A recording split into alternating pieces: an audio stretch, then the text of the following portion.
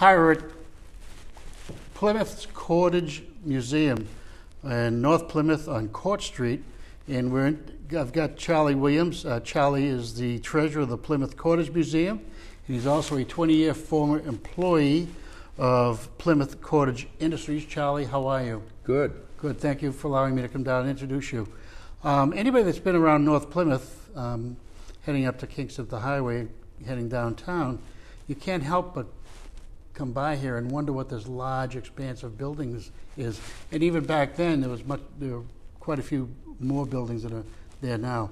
Let's talk about Plymouth and what is it about this park, this the museum here? What went on in Plymouth Cordage Company? Well, the Plymouth Cordage Company was the largest maker of rope in the world. Started back in 1824 when Bourne Spooner, after an apprenticeship down in New Orleans, came back to Plymouth. Now, was he a Plymouth? He was originally a Plymouth. He was a Plymouth native. Right. Okay. Plymouthian. He was what? He was a Plymouthian. Plymouthian. All right. Right. He came back and decided he could make rope with paid labor as opposed to slave labor, which was common down in the Louisiana area. Right. So he convinced several investors in the South Shore to invest in his enterprise, and in 1824... He was an abolitionist. Yes, he was. Came back up here. So in 1824, he started a small rope walk on what was known as Nathan's Brook, which is fed by Store Pond across the way from us now. And eventually it grew into one of the longest rope walks in the world. This was at the time. Yep. Mm. Yep. And that's all been taken down, although there's a small section of it down at Mystic Seaport. That's correct. That was moved down there. Dismantled it very carefully and marked every nail and board and everything else. Pin. And, took it down and reassembled it there, and it's pretty much as it was. Really? Right. Except shorter. Old employees could go down there and get back into their positions and start it right back up again if they were so inclined. So this is one of, I guess, several, certainly the largest, but one of several rope walks in Plymouth. Right. Right. Back at that time, there were probably 5 or 6 of them, some down on the what's Brewster Gardens now. Some were on Brewster Street. And the Brewster Gardens looked a lot different back then. It was a big, big delta, pond. big pond, Type of thing. Right. And it kind of went diagonally, as I recall, from where the old movie theater is, across the pond, and ended up at the corner of Leiden Street. Now, where was the old movie theater? Which building was that? That's Is that the one at the corner of Water? No, that's the one up on Main Street Extension, which is now I think it's called a Landmark or an office building. Okay. Right next to Brewster Garden. All right. That was the old Colony movie theater. Mm-hmm. Okay, so Loring started in it's right here in the coast, because back then you had the ships. Yeah, the ships. And why was rope so important? What is it about, when you look back on it, it's just like making rope. You don't think about how rope got made currently, but going back to the early 1800s, and I actually had probably a dozen of my ancestors, at least as far back as my great-great-grandfather in Charlestown Navy Yard, making rope. Right. You know, he was French-German. Yep. Came out over here, and that's what they did. Everybody needed rope. Well, but you had the tall ships. Why did we need rope? Well, you used it for the rigging. You used it for trimming the sails, strengthening the edge of sails. You used it for your standing rigging, your running rigging, cables to tow with, rope to tie the boat up, anchor line. It had other reasons. I mean, you used rope and everything. You couldn't hoist anything without a rope. Right. You know, to tow it, to hoist it. Wagons. To Correct. That's correct. All the Teamsters back then had to have plenty of rope. Right. Rope was common in that period of time. And it goes all the way back to, the Egyptians. They used it. They used it for moving blocks. Moving blocks of stone, I guess, up the pyramids. Right. But, whenever you tied anything together, you needed a rope type of product. Right, right. Was it a hazardous industry back then, or? No, I don't think I'd describe it as hazardous any more than any other industry was back then. Well, one thing, in my family anyways, a lot of them come down with lung issues. And I think it might have been because these... Absolutely true. And they worked all year round. Yep. No matter what the temperature, they worked. Well, the cordage, back in those days, they would work. They would try to work from sun up to sundown, and of course during the summer that became advantageous to the employee because the day was, was a little bit longer, and he made more money. But in the winter it became very short. Because if it got too cold, they wouldn't operate the rope walk. They'd shut it down. Too hot, they shut down. Right. So Plymouth probably paid more attention to that than some of the other rope works. Right. They weren't unionized. They weren't at that time. No. No. But the management of the factory, they were pretty. They were worker oriented. Very much. Yep. Very much. Right.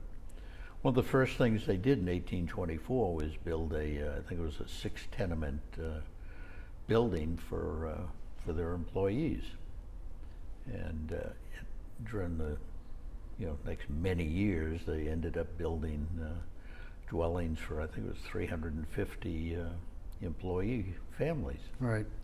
So they also had a company store and company school and I think there's I think Tennessee Ernie Ford sang a song about a company store. Right. If I'm not mistaken. Right. Exactly. Just like the Chicago stockyards, and a lot of those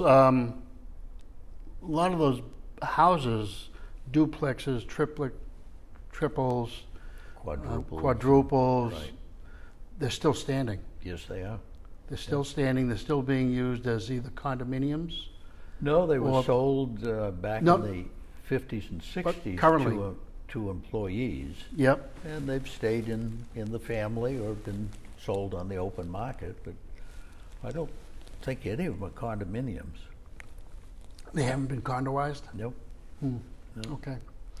Do you know if any of the original owners are still involved with those? Out of curiosity? Yeah, I'm sure there are. Some of the names you still hear about town, they're still residing on Spooner Street and places like that, which are company houses. Right.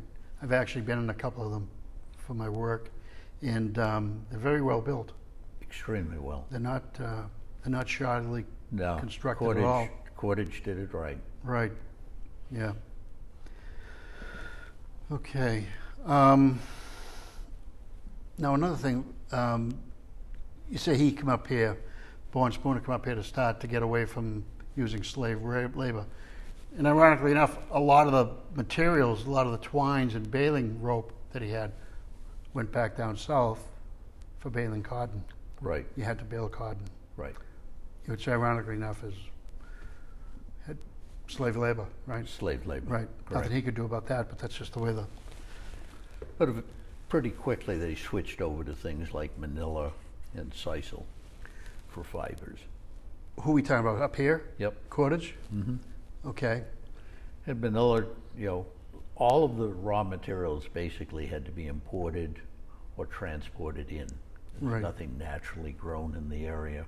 Right. So manila came from the Philippines and was the backbone of rope making back in those days. So his backers, when he got funding, you have to, like you do nowadays, you have to get backers and people want to buy into your company. A lot of the merchant shippers up there, I I can't think of the names right now. Forbes up in Milton. Right. Right, the Forbes Mansion, Crown and Shield, Wells.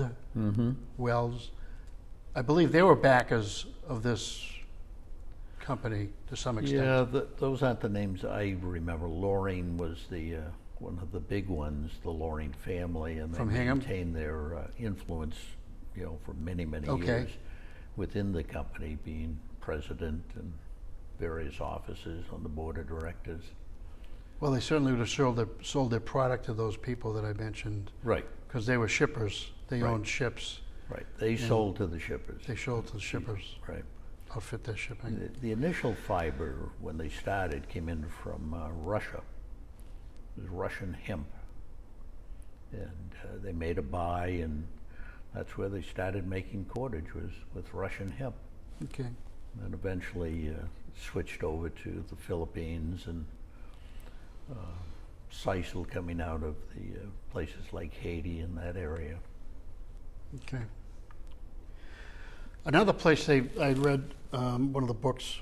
They made ropes for lariats. They made lariats. Correct. Lariat ropes. Plymouth put a lot of time and effort into developing lariat rope.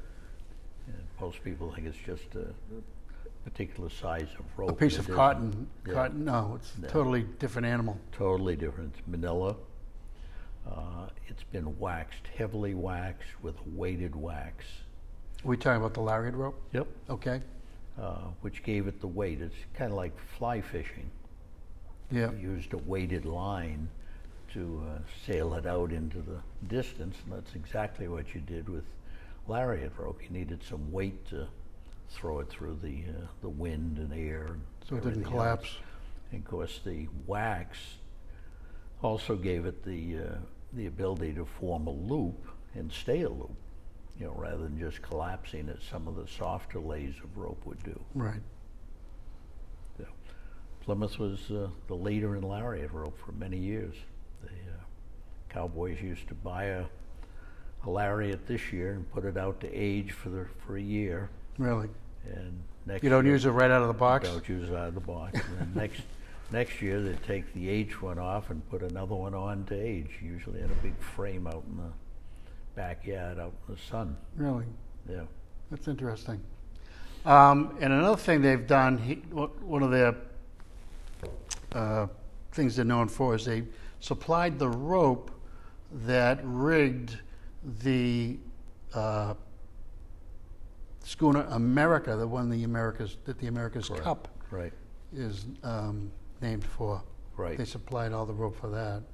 And they also did when they reconstructed or refurbished the Constitution back in, I think it was 1920s, that was all refitted with Plymouth Cordage rope. Now that surprises me because my family members were working there back then at the Charlestown Navy Yard. So why did Plymouth Cordage get that job and not the government? Not sure I know the answer to that, but what do you think it we'd is? like to think it's quality. Quality? Yep.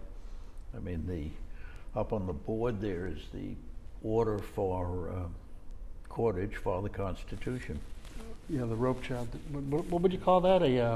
That list, that whole breakout. We'll take a picture of that later. Yeah. What would you call that? I think Working it was sheet, the just purchase order.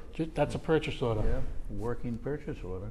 The names of the ropes, the sizes, the Yeah. lengths, the Yeah. quantity of them. And there's a huge variety when you Right. look at it. Right. Everything. Twines all the way up to the big Right. ankle hawsers and everything else. Yep. Yep. So we'll have to take a picture of that after. Fascinating, fascinating. Okay, we're going to take a little break here.